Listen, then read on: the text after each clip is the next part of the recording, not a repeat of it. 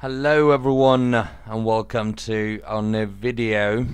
Of course, we're going to have a look at what happened here. The team against City United, very predictable. 5-0 the score, and as you can see we dropped back to the red area, so the relegation zone.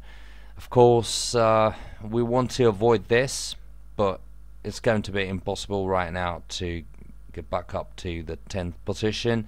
What we can do now is try and get back on track with getting back here.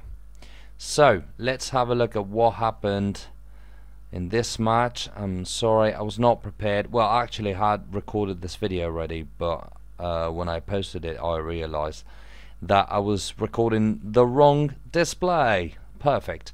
So we're re-recording this, and as you can see, 5-0 is the score. 69% ball possession, 31 ball possession for us, 19 shots. Well, there was just no match, absolutely no competition here.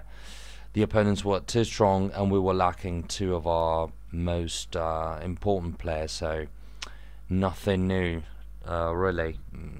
Nothing we can do about this, I'm afraid. What can we say about this match? I'm sorry, but I truly cannot see any positive aspects here.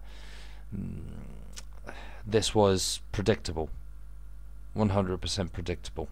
Missing players, bizarre lineup. We could only try and improvise, and of course it turned out to be very bad. I've got a surprise though, I'm afraid, because I've just noticed this Passetti guy has got up to 4 stars, which is very good news. And oh yeah, and one more thing guys, I'm sorry for not posting any video during the weekend, but unfortunately I cannot connect to my YouTube account from this computer anymore. So and I was not at home during the weekend, so I just could not post any videos during Saturday and Sunday. I'll try and, I don't know, format everything and try and make it working and have it working. So thanks a lot again for watching. Of course, sorry again for the delay with the videos who were actually posted, because I have recorded them.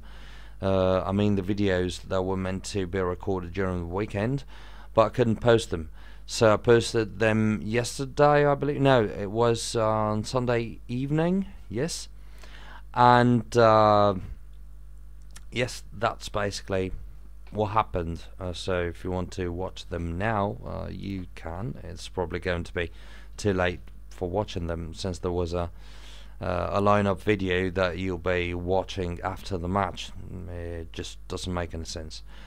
But well, I think for today this is everything, and tomorrow we're going to see what lineup I have already prepared, basically, because I had recorded the video for tomorrow basically. So yeah, sorry guys, shit happens. Bye.